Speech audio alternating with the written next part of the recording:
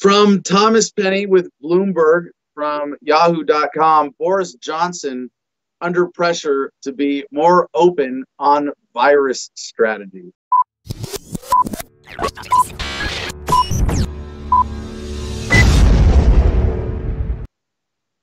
Pressure mounted on Boris Johnson to be more open about his coronavirus strategy as a panel of lawmakers called on his government to publish the scientific advice behind Britain's response to the pandemic. Now, why am I sharing this story in particular? Well, there's so many other stories I could be sharing about coronaphobia from around the world. Well, first of all, what we are being told from governments around the world is that you have to trust the science. Anybody who doesn't do what we say is anti-science and doesn't believe the science. And really, those Luddites are putting your lives at risk.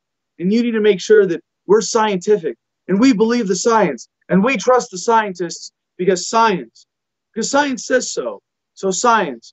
Oh, you want to know what science we're talking about? Well, we're doing the deliberations in secret and we can't show you the science because this is secret science. And that's the most important kind of science to obey, is that when we have secret government science, you have to trust that science more than anything else. And in case you were wondering, the science is settled. Scientific opinion is overwhelming. All of the scientists agree. Which scientists? The ones who are working for us in secret. And therefore, you have to do what the scientists say because they're working for us. And we get the best science out of scientists working for us in secret. And if you don't do what we say, you're anti-science. Why do you hate people? Why do you hate science? Well, why do you hate America? How dare you question our science? We have the best science that money can buy, literally, because we print all the money, and it's science, and therefore you have to believe in the science, and if you don't do what we say, you're anti-science. Okay, I'll stop there. The Prime Minister also faced calls for transparency from thousands of teachers who joined an online meeting to demand clarity over plans to reopen schools in England next month. Greater openness will help maintain public support as the UK eases its lockdown, the House of Commons Science Committee said in a letter to the Prime Minister Tuesday. So far, only 28 out of 122 papers consulted by the UK Scientific Advisory Group for Emergencies have been published. Secret science. And you go, well, why can't they just publish the science? Why can't they just be open? Why can't they be honest about it? Because they're freaking lying.